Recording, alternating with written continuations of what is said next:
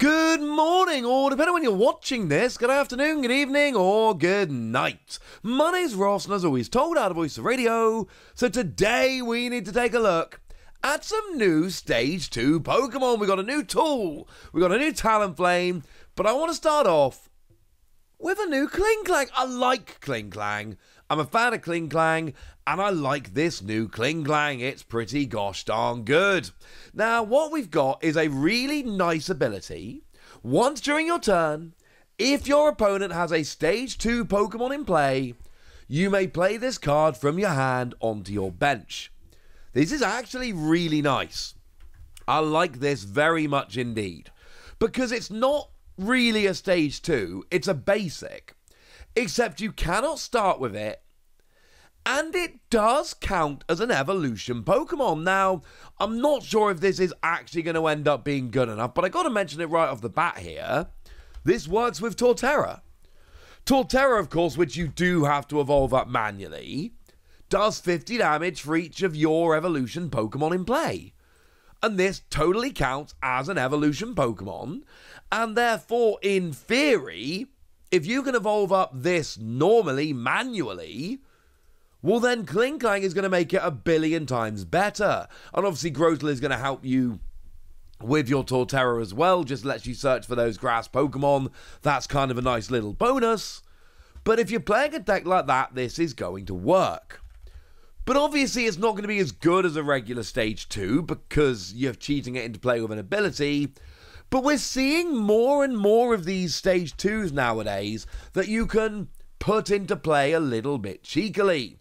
Like the Luxray, for instance, with Swelling Flash, that if you've got more prize cards remaining than your opponent, you can put it straight onto the bench, the one from Paldea Evolved. So, yeah, I think we're going to keep seeing more of these. And look, the Luxray is seeing a bit of play out there. In the current Japanese metagame, it's seeing a bit more play than it has done in the past.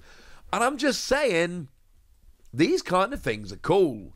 Also, Torterra now with Luxray and Klinklang could be kind of legit. And I do kind of like the attack as well. 2 energy, 130, discard all energy from this Pokemon. It's not phenomenal, but again, we expect it to be a slightly worse Stage 2 because it's got the ability that lets you play it not as a Stage 2. But really here, it's a bit weird, right? Because my first reaction here is, well, I kind of want to play this with Double Turbo, so it's a single energy attachment. But then, of course, if I play it with Double Turbo, then it means that I only do 110. Oh, but that's the perfect number to KO Chien-Pao with weakness. And you'll easily get Baxcalibur. And against those two decks, this is pretty good. The thing to remember is that this ability is activated if your opponent's playing a Stage 2. Well, Baxcalibur's a Stage 2. So in any deck that is either playing Double Turbo Energy or is playing some kind of energy acceleration, like ironically Chien-Pao itself, this is actually a really nice option. Playing this as a one of, like, if you're worried about the Chien-Pao mirror, and look, I don't know who's worried about the Chien-Pao mirror, but do remember that metagames shift as we go, right? Just because you're not worried now doesn't mean you won't be worried in the future. But in the Chien-Pao mirror, this is a legitimately good card. Because you play it down, attach with Baxcalibur, and take a KO on a Chien-Pao using a single prizer. I really like it. If you're hitting for weakness, this is really good. And if you are just playing any kind of deck which can either play Double Turbo or some kind of energy acceleration, this is a good single prize attacker. You're doing 130 damage or 110 with Double Turbo, and you got 140 HP. As a quote-unquote basic attacker, this is really very good. And in terms of, well, you know, you can only actually play it if you're playing against a Stage 2 deck, yes, that is correct. But you know what? There's a lot of Stage 2 decks around right now. Gardevoir is a Stage 2 deck. Charizard is a Stage 2 deck. Dragapult is a Stage 2 deck. Lugia with Archeops. And fine, you might be cheating it into play, but it's still a Stage 2 Pokemon. Oh, look. That is a lot. Right now, according to LimitlessTCG.com, right now, 5 of the top 6 decks involve Stage 2s. And I'm not saying it's going to be that way forever, but I'm saying it is that way right now. There have been long periods where we've not had viable Stage 2 Pokemon, where no one's playing Stage 2s, and this card would be aggressive turbo garbage. But in the format we're in at the moment, where there's actually a lot of Stage 2 decks around, seeing a lot of play, this is actually a card that might work a lot more than you might think. And the attack is not great, but it's not terrible. And actually, I kind of like this. I'm giving it 4 Wassies. It might be overly optimistic, and I don't really care. I think this has a genuine, legitimate chance to be a good tech. And because of the ability, you can literally just play it as a one-of in your deck. And this could give you a lot of value. But there are some other cards we need to talk about as well, including a new tool, which now I've translated the meaning of the tool, but I'm afraid I've not translated the name. Oh no, wait, no I have. I just had a look. It's Gravity Stone. It's literally Gravity Stone. Cool. Okay. Which is what Antoine said, and they're really good at this, but I promise you, I know the words gravity and stone, and this totally works. And it's a tool, and if it is attached to a Pokemon in the active spot, both active Pokemon have their retreat costs increased by 1. Oh, that's kind of cool. Honestly, that's really quite nice. Because there will be some times where this is super annoying. Take Comfey, for instance. Lost Zone sees a bunch of play. Comfey is kind of integral to the whole, Lost Zone engine. And they'll play a bunch of switching cards, don't get me wrong. But it means that they are good at some point, they're going to be retreating. Usually once per turn, they're going to try and use that retreat to get an extra use of Comfey. Well, now that's not going to be the way they do it. You attach to retreat, that's not going to work. And all of a sudden, this gets a little bit better. Anything using Rescue Board here. Rescue Board reduces your retreat cost by 1, generally played on single retreat cost Pokemon. Well, now all of a sudden, they're not single retreat, they're double retreat, which means that putting this on the Pokemon reduces its retreat cost to 1, which doesn't work. And now they've got to pay more to retreat. And this gives me another opportunity to mention my old friend Spidops. Oh yeah. I've always got a lot of love for Spidops because the full art of it was my first official reveal for the Pokemon trading card game. First card I ever officially revealed. So it means I have love for it. And it increases retreat cost while doing 90 plus 30 more for each energy in your opponent's active Pokemon's retreat cost. And actually, yeah, anything that does more damage based on retreat cost, this is going to be pretty good. Minior is a basic Pokemon that does a similar kind of thing. Came around in Paradox Rift, had the stunning illustration rare. So maybe that's going to be a lot better here. And I still think Minior's probably a while away from actually being legit without any kind of support as a deck on its own. But against some Pokemon, this is going to be really good. And we've got a bunch of stuff that can increase retreat costs, like Spidops. And like this tool now. And the Wasteland. Calamitous Snowy Wasteland, to be specific, that increases the retreat cost of each basic non-fighting Pokemon by 1. And you can now get to the point where you're actually popping retreat costs up quite a lot.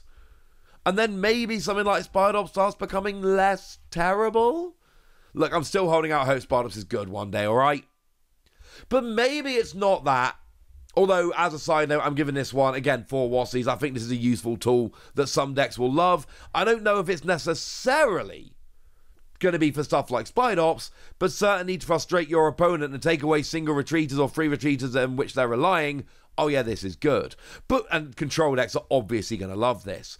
But also, maybe it's the new Talonflame. Maybe the new Talonflame is going to be the difference here.